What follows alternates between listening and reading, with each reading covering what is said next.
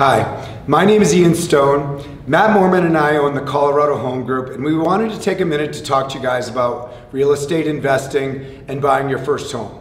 Many people go out and buy their first home with whatever the lender tells you they can afford. So let's say you get $400,000 approval, you go buy a $400,000 house, now you have the house you live in.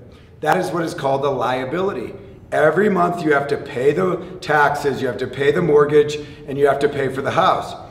What Matt and I are trying to teach young people is to buy your first home, not as your forever home, but as a home that you will eventually turn into a rental property and then use that rental income to buy your next home. And you do that a few times in your early 20s and 30s until you can finally have an investment portfolio. The way you want to do this is by starting with the first time home buyer program that we have that only takes 1% down to buy. You can buy up to a $350,000 first investment. With that investment, you only have to put down the 1%, so $3,500 on the $350,000. This is a great way to buy a home that's, say, a townhome that you can live in for the first year, get your feet underneath you, learn what it's like to be a homeowner, and then make that into a rental.